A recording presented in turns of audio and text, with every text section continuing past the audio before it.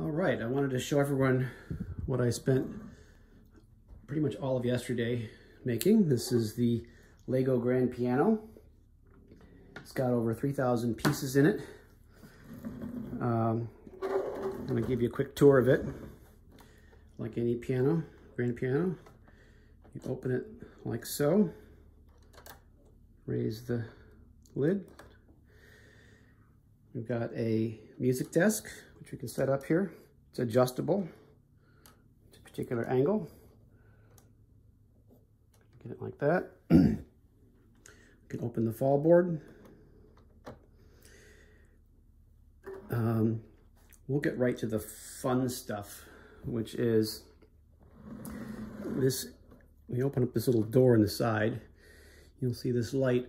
This is a Lego powered up device, meaning it's electronically controlled through Bluetooth.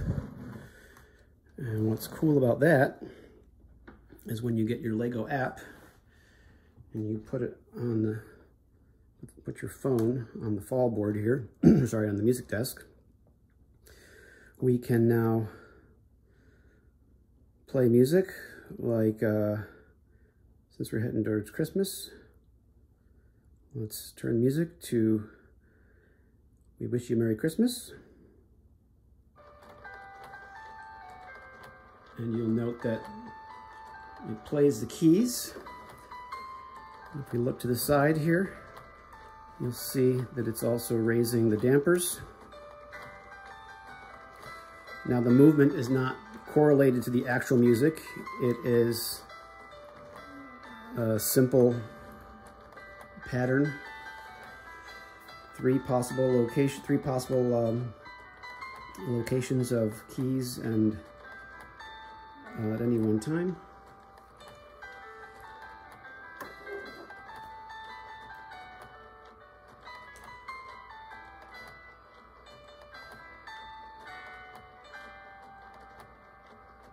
When it finishes, it should stop here.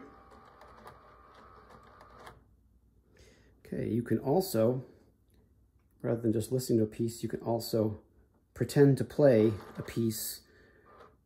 Let's do Twinkle Twinkle Little Star. And here it plays a note with each keystroke. But it doesn't matter what keystrokes you're playing.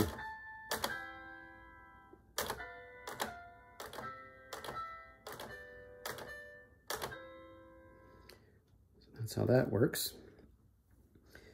Now, just like a real grand piano, you can take this all apart. We pull out the small equivalent of bolts that would be in a real piano. The fall board comes off, and then the entire action can be removed. Oh, we're still hooked up. The action took a good third of the building time, I'd say. It's pretty remarkable. They've attempted to make it look very much like a real piano action, complete with the red and green felt for different portions. What's amazing is that all of these are just regular Lego bricks. Nothing was custom made for this piano except for two blocks. One, we have the Lego logo, which is actually the original antique. I mean, this is the classical logo. I think I have a few bricks with that logo back in Wisconsin. And the second piece that they printed is a piece of music by the gentleman that invented this, came up with this model. What's cool about this piano is that Donnie Chen is not a Lego employee. He's a fan who designed and built this and got the necessary 10,000 upvotes to have this put into a list of possible new Lego projects to be built, and he got it built. if we look inside, I'm going to close this up here. Set the fall board back down. Sorry, the music desk. And if we look inside here, you can see the mechanism which turns each of those little white, red, and blue cams, rotates and plays the keys. So we can put all this back. Actually, while I've got this open, we can look at the bottom. It has a proper sustain pedal, which lifts the dampers. It's got the legs with the wheels. Now we're going to put all this back.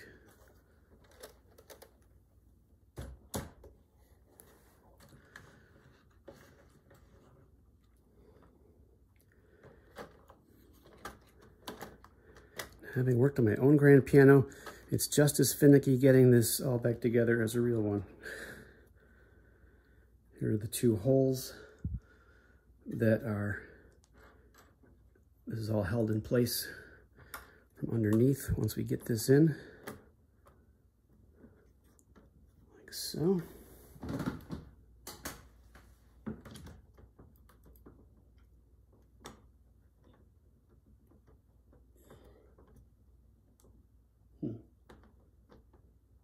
As I say, it's finicky. Let's try this one first.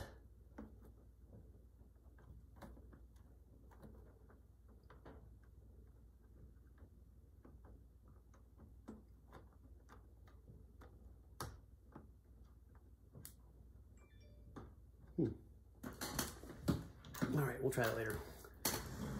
And last but not least is the traditional artist bench with the, I love the buttons on here to make it look like it is upholstered, but just like a proper artist bench. It has the mechanism to raise and lower.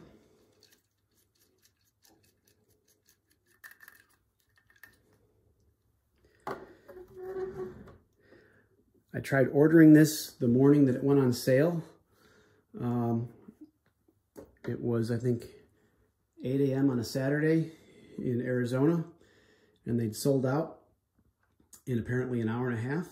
So I got my name on the list for when they started a second run, and it was worth the time and effort to wait for it and to get it. And hope you enjoyed this.